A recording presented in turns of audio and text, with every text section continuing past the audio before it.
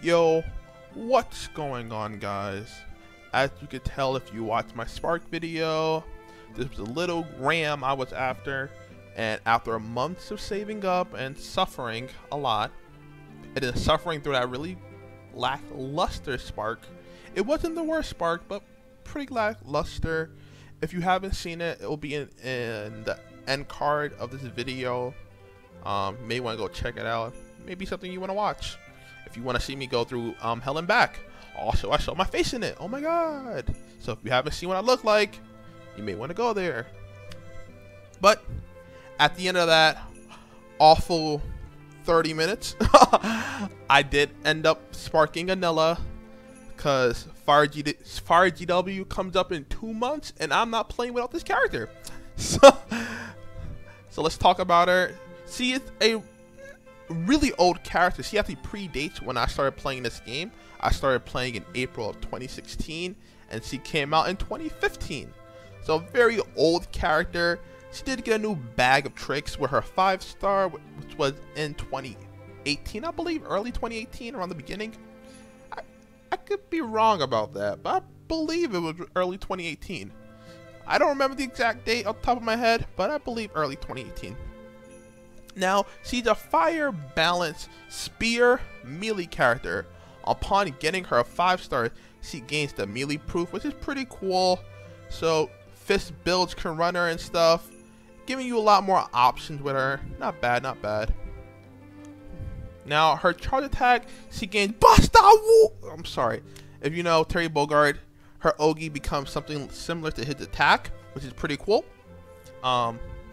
Upon using her Ogi, she gets a 1k shield to the party. So it's a barrier. Not bad, not bad. Could be better, the Ogi. I mean, it's a free shield. I mean, it's okay, I guess.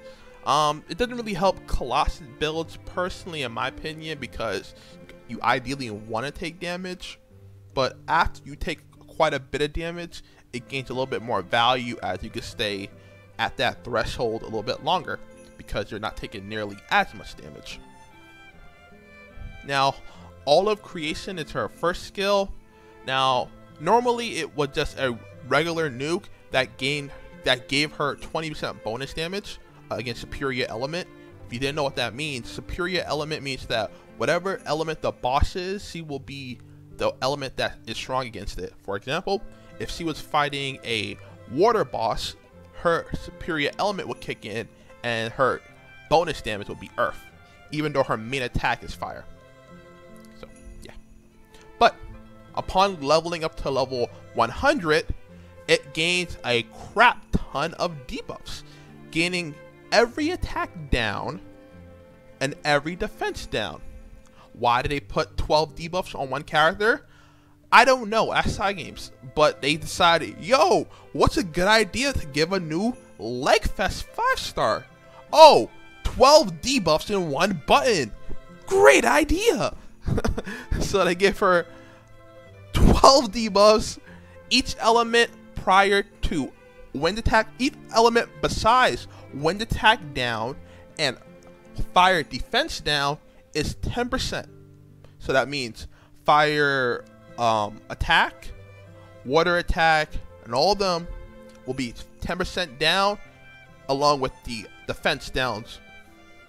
Now for wind attack and fire defense, it's 20% down, and they have a higher base chance of hitting because that's the main element for her. So I guess they decided that that should be the ones that hit the most, which I also agree with. Also, on top of that, because that wasn't enough, they decided to up her 20% to 40% because she needed more, because 12 debuffs, not enough. Need more. Give her more. You can tell this character is pretty strong. So, yeah. Surprisingly enough, her skill 2 sees no change from her 4-star. Same delay. So, okay. Delay is always good. You know, you don't want to take Ogis if you don't have to. Hidden Tiger, Crouching Dragon. I'm pretty sure it's Hidden Dragon, Crouching Tiger. I don't remember, but whatever. That's the name of her skill. it now changes from 3 turns to 5 turns. So the uptime on it is increased by 2, with now having a 2-turn downtime. Really good skill, does a lot of stuff, gives you charge bar speed, debuff resistance, attack, double attack, and your damage is slightly boosted for crits. If you want the actual percents, there's a wiki page. I don't know if you want me to read you the percents, but it's a lot. There's a lot of stuff. The wiki, if you want to be Mr. Crunch the numbers everywhere, well, the wiki will be in the description if you want to crunch the numbers. But just know it's a lot of stuff. It feels weird. Normally I would give you the numbers, but there's so much stuff there. It's just like, oh my god. I feel like I'm gonna be reading the wiki, and if I'm gonna read the wiki, you could just look up at the wiki. That's my opinion. But tell me how you guys feel about that. Now, upon being a 4-star unit, a 5-star unit in the game, she gains a 4th skill, and this 4th skill is a restore to all allies HP for 2,000. Not bad heal, not the best heal in the game, but not bad for a balanced character. Upon using the heal, you also gain boost to attack based on how high HP is, aka stamina, because there was not enough buffs in skill 3, so it was like, yo, we need more buffs. Okay, let's give a 4th skill with buffs that heal, because Lena didn't need that, you know. Rest in peace, Lena. Oh yeah, this character, bro. Now, the cooldown on this, it's pretty hefty, as it only lasts 2 turns. So you're looking at a 4-turn cooldown where you don't have the buff up. But even for the 2 turns, that's a great boost. Better than nothing. You cannot complain. You get a heal and a buff in the 1 button. It's like Fun. It's not as crazy as Fun. I think Fun is 3-5, which is really insane. But that was after Fun got buffed, so not bad character. Now her support skill was originally boost to all allies attack, and apparently they didn't think that was enough, so they gave her lessen damage taken from wind. I'm guessing wind attacks is what the best way to describe that. So it's not bad at all. Do note that that applies to all allies, so any ally that you have, they all take 10% less wind damage. Not bad at all.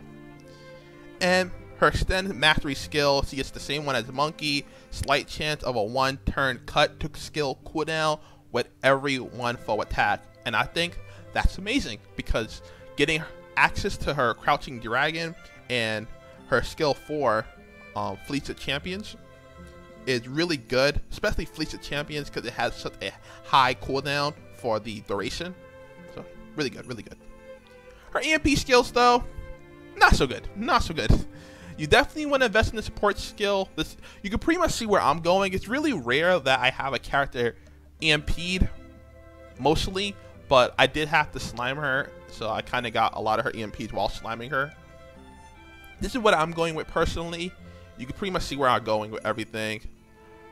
I may invest more into defense because I don't really want to stack attack, so that's about it. I think she has 14 right now.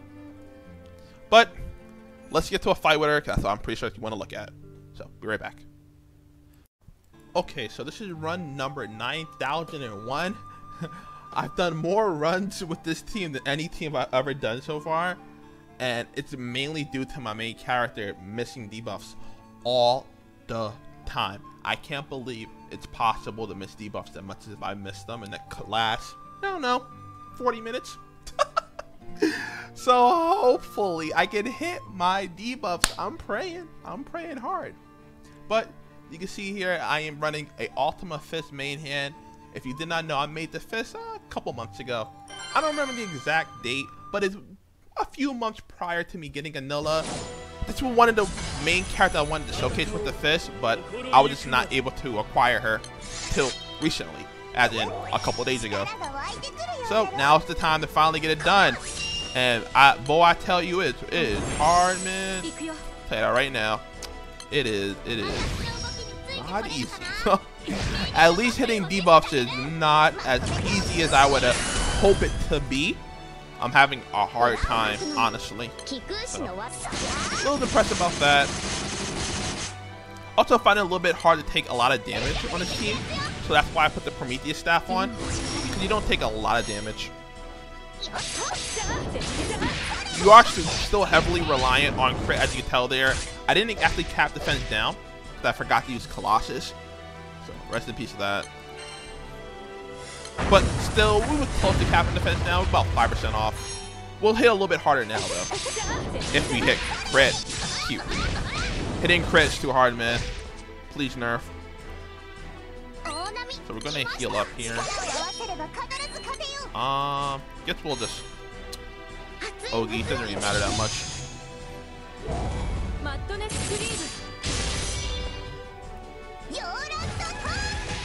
Of course, I forgot to swamp my Ogi, but you can see the fast Ogi right there. It just goes straight into Buster Wolf. It's really cool.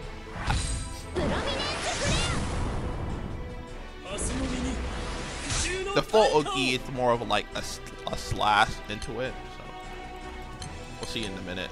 I'm gonna use the sun right now. There's no reason not to. May as well use tag team too. Doesn't hurt. And if you're wondering, no, tag team does not activate twice with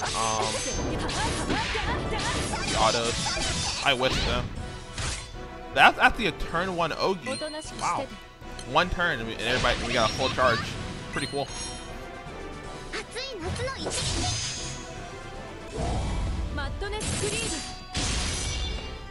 Good synergy with the sun and tag team.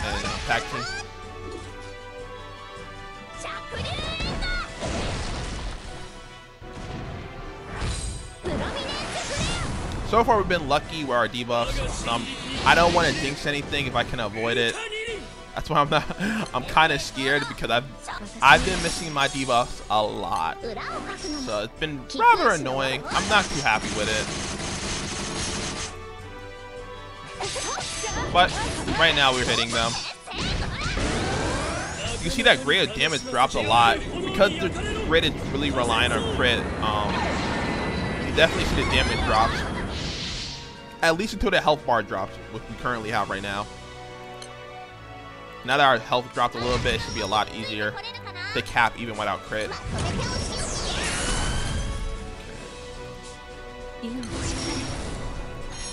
That should be fine. So you can see right there. But you gotta keep in mind that Draco Force for Grea is a big damage boost for her. That's why her damage was so high. Not the normal. Though it has pretty good uptime.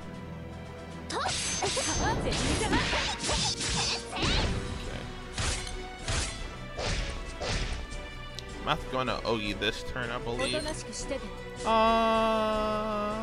Yeah. So what I'm trying to do is make sure that my team is ready to skip the 25 trigger. As it does quite a bit of damage. Not a ton, but enough to kill you. Provided you're not ready for it. I'm actually kind of scared right now. Because I feel like I'm going to hit it.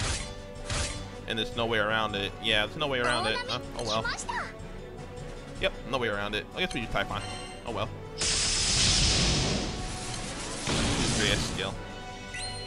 I was hoping to dodge it if I could, but yeah, no way around it. Like, we're right at the trigger. Hopefully it doesn't kill me, but with Anila helps a ton here, so we should be fine.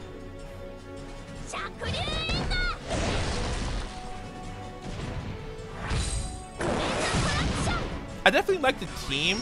I don't like Luchador, honestly. It's not a class I like. Hopefully Magical Knight can have a better ability when it comes to solo gameplay. As I'm more of a solo player myself, so I am looking forward to that.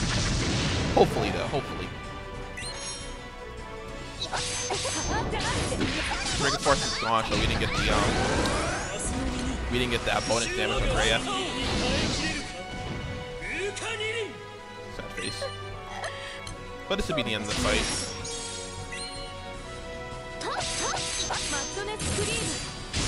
We're still in the same situation where we still need to have low health on fire to really see damage. So, at least with this team. I'm gonna try other teams. I'll be also doing Grimnir solo if I didn't mention that earlier. Pretty sure I did though. So, look out for that. It'll be a live stream. I don't really like soloing bosses off live stream anymore, as most of these bosses can take up to like 20 to 40 minutes. So I don't want to be sitting there talking to myself for 40 minutes. It's not that fun. But if you have any questions, you can always leave them in the comments. Tell me how you guys feel about the damage, what you guys think. I know it does help Magna a lot. I feel like it wasn't the best showcase though overall. So I will be doing more raids with Anila if you're looking forward to it. Her and the Berserker team, because that's probably what most people are going to be running, because I don't think everyone has an Ultima Fist. So look out for that, and if you liked the video, thanks. I'll see you guys next time.